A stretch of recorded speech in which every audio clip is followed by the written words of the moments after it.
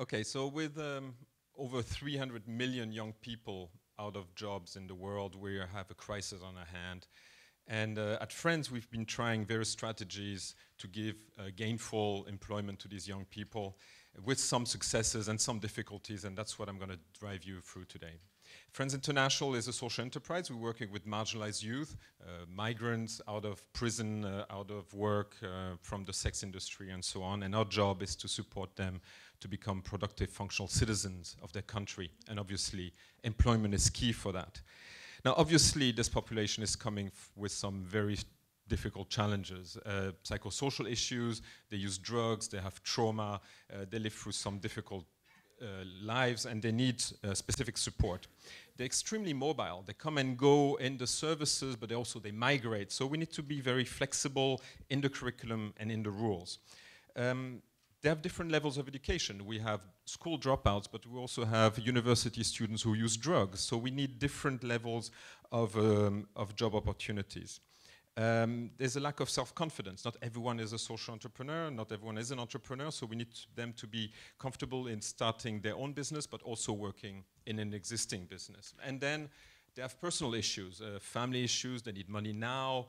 So we need to remain very flexible in time, flexible with the duration of the trainings. So over time, we developed a series of employment programs taking into account these challenges. And the first step that we took is the classical vocational training. And that's very good because we can then offer a wide range of trainings. We can build the curriculum around the needs of these young people specifically. We have good support because we can attach social workers, case managers, counselors to them. The system is very flexible, allows them to move in and out from the services. But there are a few issues. One, the training is long and young people are eager to work, so it doesn't fit for everyone. It's very expensive to run a vocational training center, so we have a huge donor dependency. And it also limits the type of students that we can get, because once you work with marginalized youth, the other youth doesn't feel comfortable joining. So overall, it really limits the number of job placements. So as a second step that we took, we transformed the vocational training into vocational training businesses. So we open to the public, and we run training restaurants, we run training beauty salons, garage, and so on.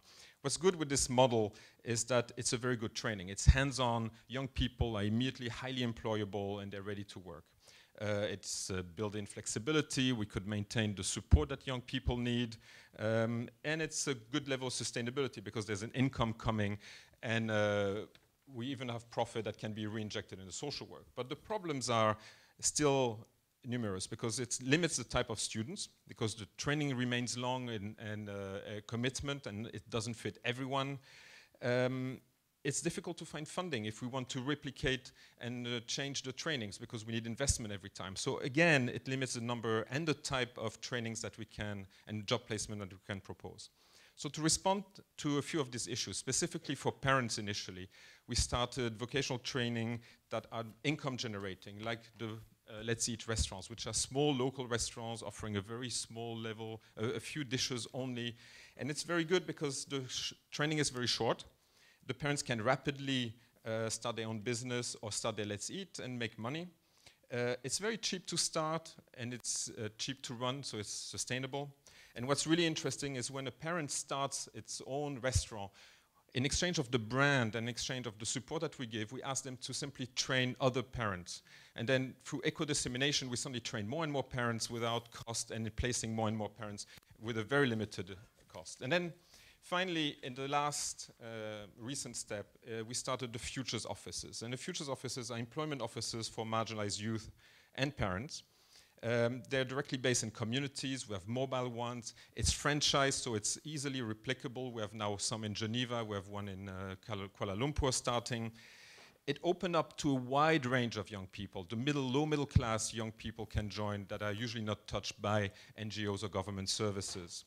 It provides still the support that young people need. There's assessments, there's a wide range of training, because not only Friends but other NGOs, and also internships in companies. It expands the jobs available to youth, and really there's rapid placement and a higher number of placements. But we have a few issues. There needs to be a buy-in from the companies, because there's still a stigma attached to these young people. So companies have a little reluctance. And then there's the issue of cost. We're still donor dependent. And this leads me to the question I have for you today, because I have so many of my colleagues, social entrepreneurs, so I know that you will find the solution for me. We need an income stream coming from those futures offices. And so what I would like to explore with you is how to give me creative new ideas on how we can build the sustainability of the futures offices, looking not only at the client, but also at the employer, the other actors, and maybe other sources of funding so that we get out of this dependency. Thank you very much.